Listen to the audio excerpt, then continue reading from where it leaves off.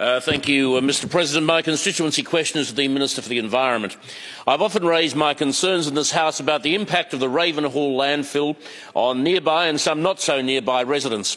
My concerns will intensify if the government goes ahead with its plan to expand this stinking hole in the ground into a monstrous stinking hole in the ground, one of the biggest stinking holes in the ground in the Southern Hemisphere. I continue to receive complaints from locals about the stench emanating from the Ravenhall landfill, often from people who have suffered physical illness as a result of exposure to this stinking tip. Minister, what are you doing to protect my constituents from the stinking hole in the ground that is ruining their lives?